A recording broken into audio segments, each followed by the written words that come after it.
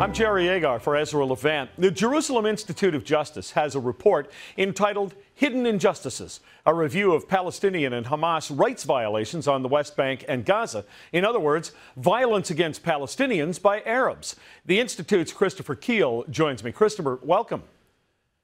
How are you doing today, Jerry? Doing well. Good to have you. So I think, as you point out in the report, whatever Israel might be doing wrong is certainly watched considerably and reported extensively. But maybe perhaps people in Canada and the United States don't really think about the injustice against Arabs by Arabs going on in Palestine. Yeah, that's absolutely correct. There is this report that we've put together. It's been the fruit of about 18 months of work, and in it what we have examined is the amount of aid that has gone into the Palestinian Authority since the Oslo Accords were signed in 1993. The amount of aid itself is right around $20 billion, which, if you look at other amounts of aid that have been given to nations over time, this is 25 times the amount of aid that went to restore all of Europe after the Marshall Plan, after World War II. So you have this scenario where $20 billion of aid, which is 25 times the amount of aid that went to all of Europe to restore Europe, has gone to the Palestinian Authority over the last basically 14 years, and yet still the Palestinians are living in abject poverty and are suffering extreme human rights abuse at the hands of the Palestinian Authority. Well, yes, in fact, you talk about in the report how the first basic, most important human right is the right to live and go about your life, and that's not really guaranteed for Arabs at the hands of Arabs. Absolutely, that's correct. You know, unlike a lot of Western democracies, there's been no acceptance of basic human right law, international human right law. So essentially, Sharia law governs any kind of.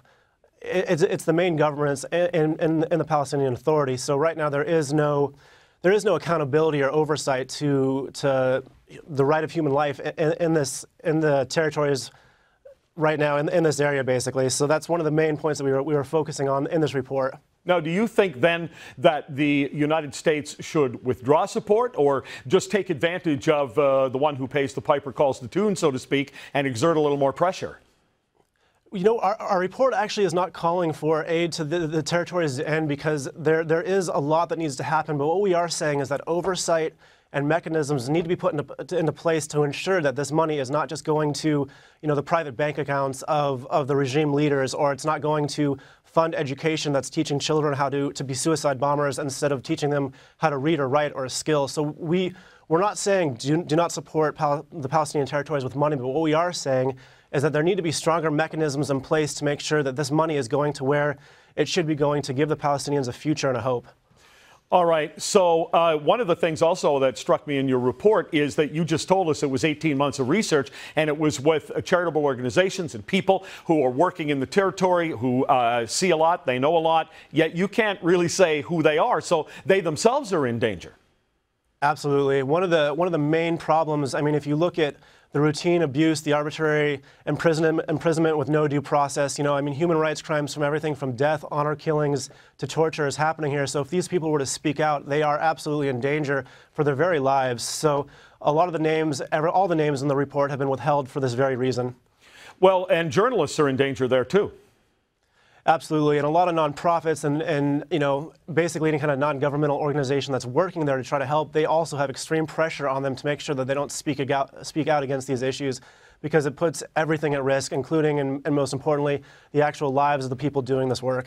I think there's not enough reporting on this, which makes your report valuable. We'll see whether most of the media are willing to pick it up. But if the United States government does not exert pressure, if other governments do not exert pressure, how do you expect change to happen?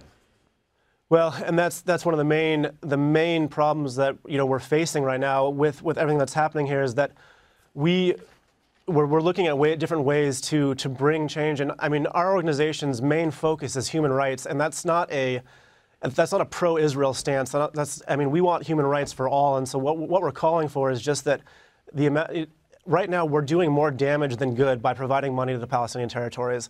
So if you're somebody who's very concerned about Palestinian rights or human rights as a whole, it's important that we exert pressure on the channels of Western democracy that are giving aid, and make sure that there is accountability and oversight to this area, because right now what we're doing is we're fueling a regime that has no respect for human life, and that's fundamentally the problem.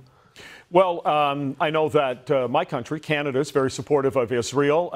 The Prime Minister is supportive of Israel. The official position of the United States is support for Israel. Some in your country don't feel necessarily that your current president is as dedicated to that as he should be. But that aside, the politics aside, do you think the media is dedicated enough?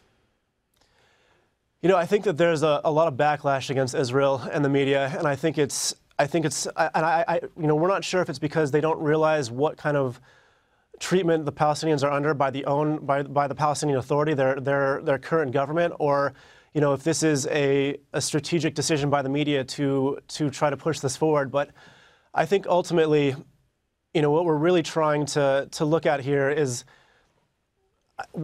we really just want to show that I don't know, our support for Israel, it's not a religious or a moral question as much as a rule of law question. As Western democracy, we have an obligation to support other nations that have a strong rule of law or a standard of law that protects human life.